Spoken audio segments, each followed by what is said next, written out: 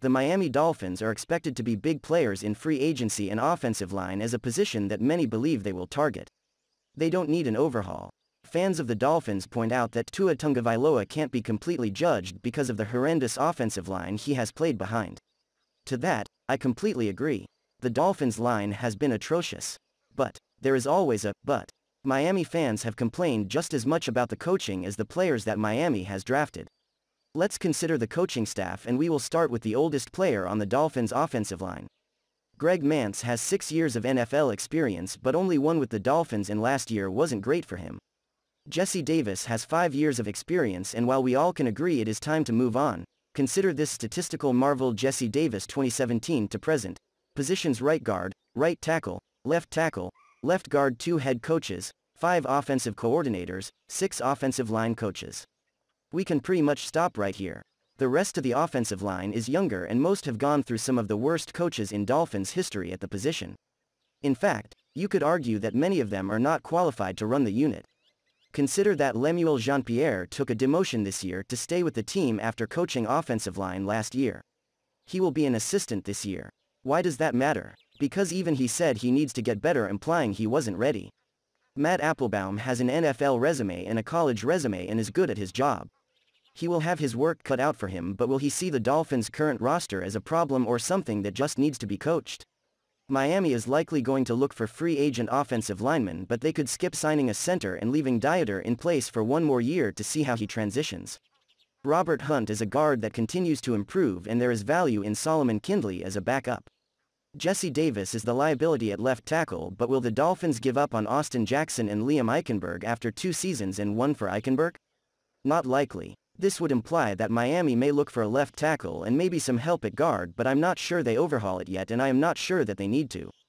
Not if Applebaum can mold them and develop them. The Miami Dolphins haven't done Tua Tagovailoa any favors, and if your focus is solely on the offensive line, you would be wrong. There is so many things wrong with the Miami Dolphins offense, but Tua Tagovailoa remains the bullseye on the dartboard. Will that change in 2022? Mike McDaniel believes there is untapped talent with Tua, and he believes that offensive coordinator Frank Smith and quarterback coach Darrell Bevell can bring that out of him. McDaniel says publicly that he sees something in Tua Tagovailoa and that there is something there to work with, but while fans and media criticize the young signal caller, there is far more going on that isn't controlled by Tagovailoa. Everything wrong with Miami offense existed when Ryan Fitzpatrick was the quarterback. It existed with Ryan Tannehill and probably even Chad Henne if we wanted to go back that far to really dive in and look, knowing what we know today. Tagovailoa is not without his problems, and he sure hasn't done himself many favors.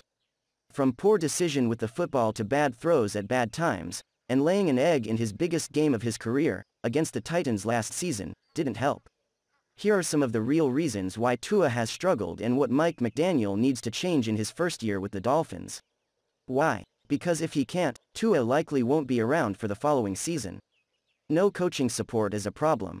Coaching has been a problem, and that can't be denied when it comes to Tua Tagovailoa. Brian Flores or Chris Grier? Take your pick when you want to blame someone for the Deshaun Watson garbage. Flores wouldn't commit to Tua, and Grier sidestepped the questions. This wasn't something that was a simple topic leading up to the trade deadline. The Watson rumors began to circulate prior to the NFL draft last year. It ramped up again as training camp started, and it only got worse as the trade deadline got closer. Miami's 7-game losing streak turned into a 7-game winning streak. Not coincidentally, after the trade deadline passed and the talk of Tua being traded or benched died off. It wasn't just the negativity in the press surrounding the Watson trade rumors. Tua has been in the NFL now for 2 seasons. He has had some of the worst offensive coaching that the Dolphins have seen. Chan Gailey, Eric Studesville, and George Godsey, the two-headed, offensive coordinators' approach last year was a joke. Add in the quarterback coaching of Charlie Frye and of course the rumors of him calling plays as well. No matter what you think of Tua, you can't dismiss the problems with the coaching staff, including Brian Flores. Yes, the offensive line bad. The Miami Dolphins' offensive line has been cursed since Jonathan Martin stormed out of the team's dining room because Richie Incognito ate the last biscuit. Okay, that entire situation wasn't funny at the time, but the offensive line has been horrible.